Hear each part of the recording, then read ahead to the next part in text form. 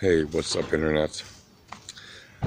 Today is a day I want to talk about Internet privacy when it comes to social media profiles and who owns the content that you put online.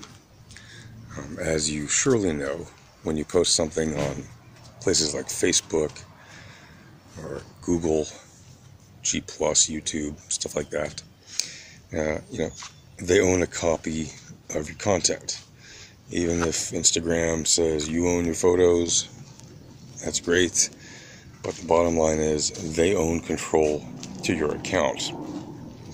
And what that means is that if they don't like something that you post for whatever reason, or if somebody complains about something you post for whatever reason, they can shut off access to your account without any reason, really, without any explanation, without any kind of notice as to why they're doing that. And that is a problem, because it means that people who spend years of their lives putting content into these centralized systems that are owned by these companies basically are controlled, in a sense, by these companies in terms of what they can publish online. And while there's obviously a need to make sure that, certain types of content don't get distributed widely, any state secrets or, things to do with, terror, bad things, crime, stuff like that, you don't want those things to spread. And, these companies, most of them have put in place a lot of algorithms and a lot of resources and research and development to block that kind of content. But they've also taken it to the point where anybody can complain pretty much about anything and block basically any account without so much as a message from the platform to the accused person or organization, and just take off their entire site, which in some cases means getting rid of their entire business with the click of a mouse.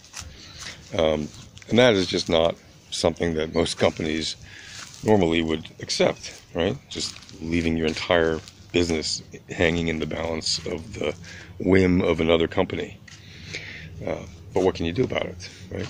Well, at the moment, if you use centralized systems, like I just spoke about, WhatsApp, Instagram, Facebook, Google, Pinterest, all those places, there's really not much you can do, right? You're at their mercy. But along comes cryptocurrency. And cryptocurrency is this digital cash, right? Some people use it as gold or stored value. Some people have it, use it for utility, whether it's to exchange things on a public ledger, and avoid having to deal with banks and all of that stuff.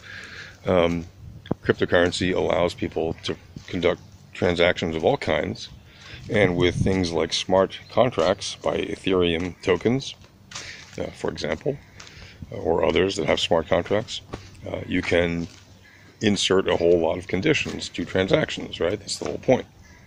So you could, in theory, make a social network that is decentralized, a lot like Steemit is today.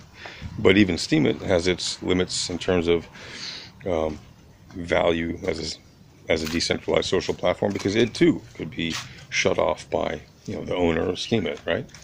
And so you could lose access to that. But what if you own your own social profile, right?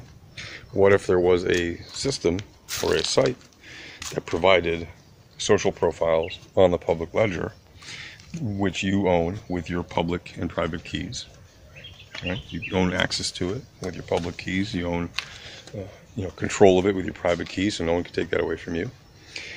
And this would protect the user, right, from any site being able to shut it off, right? So you would actually post all of your content to your public ledger, and then any social media platform that, is compatible with that technology would then allow you to post automatically all the content that's in your public ledger to your social media profile on their site, on the platform.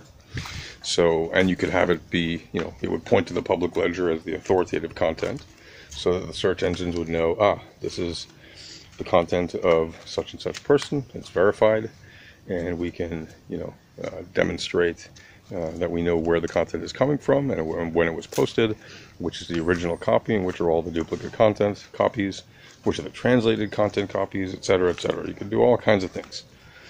And basically optimize for SEO even through your public ledger profile, right? Which would allow you to do all these things like use your public ledger profile for marketing purposes without having to worry that you build up a massive profile and then suddenly some site just shuts it off, right? Because even if they do, you still have all the content and you can plug it right back in to any other site that accepts this content, right?